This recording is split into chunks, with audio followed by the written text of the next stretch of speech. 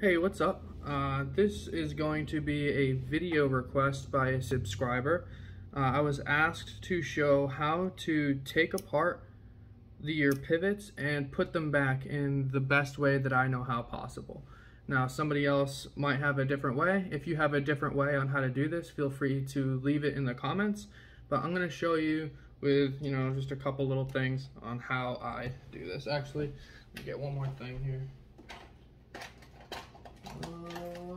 Okay, I have a little drawer set up. If anybody has watched my videos in the past, they've seen how I store my balisongs. I also keep like all my maintenance things in this. Here, actually, I might be able to bring it on camera for you to see it. I store all of my knives inside of this little case right here. I keep all my maintenance stuff in the top, and then all my knives in these other two drawers. Got that for like $1 at a yard sale, so that was pretty cool. But anyways, how to take them apart and put them back. Because sometimes if you have a balisong with extremely tight tolerances, it can actually be pretty difficult to get your pivots through the washers and through the bushing. So we're gonna start by, when you take your screw out, you want to do it with your balisong open and pinch your handles tight. Now what that's going to do is it's going to prevent the screws from spinning. Because if I just, try to loosen it without pinching my handles tight, then you're just going to spin the pivot. So, and yes, sometimes I find it easier to use the clone screwdrivers on like clone hardware. I find it easy to strip out when I use my nicer ones. If someone's gonna say something about that, I can guarantee it. So pinch your handles tight, then you can unscrew. And this is actually my first maintenance video that I've ever done. I have these are pretty tight because I keep this balisong thread locked because it has very good bushings in it. The bushings are very good sizes, so I can really crank down on the screws and it doesn't bind up the balisong at all, so I have good confidence in Loctiting those. So once you have those screws out, what you want to do is you take another tool that you don't really care about and you poke it inside, because inside of the pivot is hollow, and then you just pop it out. So I'm going to pop those out. And then at this point, if you were going to be removing hardware to clean it, I would take your hardware and soak it in alcohol or wipe it down with a paper towel or something like that. So then you can take those apart. If you are going to take this apart for maintenance, another key thing that people don't really realize is you have to do a couple things. Make sure that you're keeping your washers on the same handle. Your washers and your bushing, make sure that if you pull the bushing out on one side, like to me this is my left, but you're looking at everything backwards right now. But if it comes out of the left, make sure the bushing on the left goes back to the left. So when I take my hardware out, I separate it from one side and the other, so I know which side to put it back into. And then your washers will get stuck in here, so I just scrape them out. There we go. And then you also want to use, once you take a balisong apart, when you put it back together, when you look at your washers, you'll see that there's a smooth, you see that shiny part? That's the part that sits on the bushing. If you have fresh washers, you can put in fresh washers.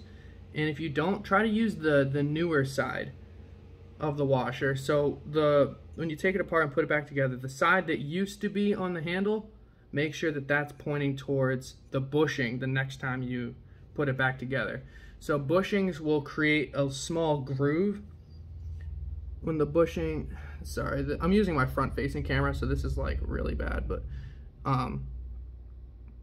the bushing will create a groove inside of the washer, and the next time you put it back together, if that groove is still facing the bushing and it doesn't line up perfectly, then it's either gonna make it, it's probably gonna make it bind, because it's gonna be really hard to get the bushing lined up exactly on the groove that the bushing had made previous. It's not gonna focus because I'm using my front facing camera. Sorry, this is like a weird temporary setup. I have to buy one of those phone mounts that kind of like clamps to my desk and kind of like looks to see my perspective. But from here, what I do, so I start like this. Take my bushing, put it back inside the knife. And then what I do is I put the washers on the knife and I hold them. I hold them on there. And then I jam the whole thing into the handle.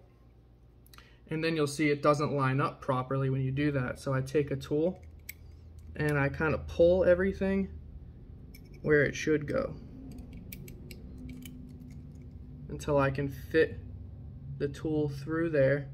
And then I just like wiggle it around to push everything like center the way it should. And I take this and I push it through. Now you'll see this is the problem that we were talking about in the comments. So it doesn't push all the way through. So what you want to do is you want to take your tool and fit it inside of the pivot and then wiggle it, and see, boom, it pushed right in. Now I've also taken this apart and put it back together a bunch of times, and this one doesn't have the tightest of tolerances, so it is pretty easy to do on this one. But if it's really giving you trouble, so I keep my finger on the back of the pivot while wiggling. I'm applying pressure with my pointer there, and then I wiggle, and then, you know, circular motions, and that'll push like the washer. If the washer is slightly sticking out, like this, what you're doing with this is you're kind of like pushing it back into place. And you can also do that with the pivot out. So you can just push this in there and give it some circle motions like this. So you don't want the washers to be in the way once you're putting your pivot through. So just like that.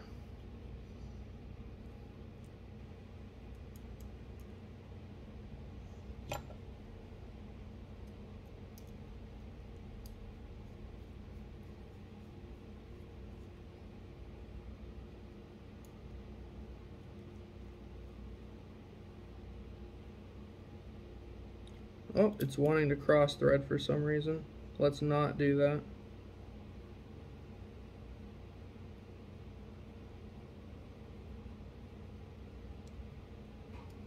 Sometimes it's difficult to keep that thing from spinning to keep the pivot from spinning without squeezing the handles together, because I don't have two handles on there right now.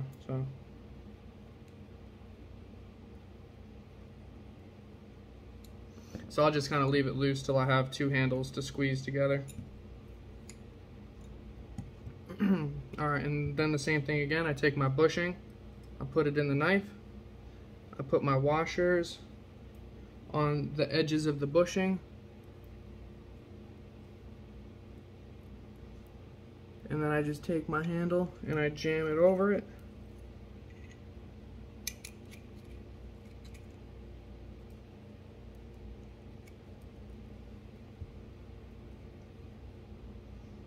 Take my tool, I kind of like slide the washers closer to the handles. There we go. I can put the tool through, give it a little wiggle. Oh, I had a washer fall out. Must not have been lined up. I can actually feel that these washers are in bad condition. I should probably replace these soon.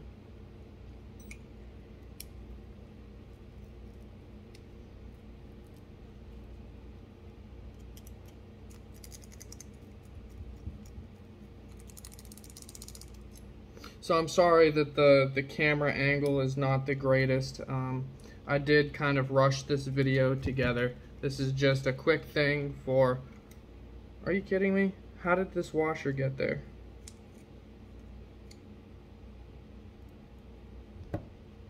I'm having, see, this is the problem with balisongs.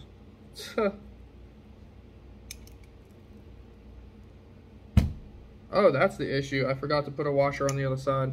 I'm sort of like not paying attention, but anyways, you guys get the picture of what I'm doing basically.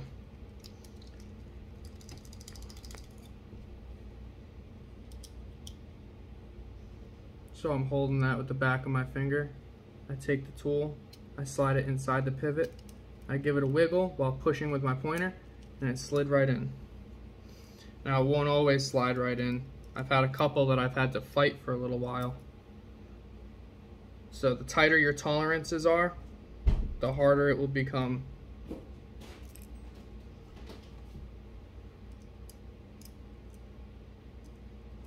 All I gotta do is put this last screw in.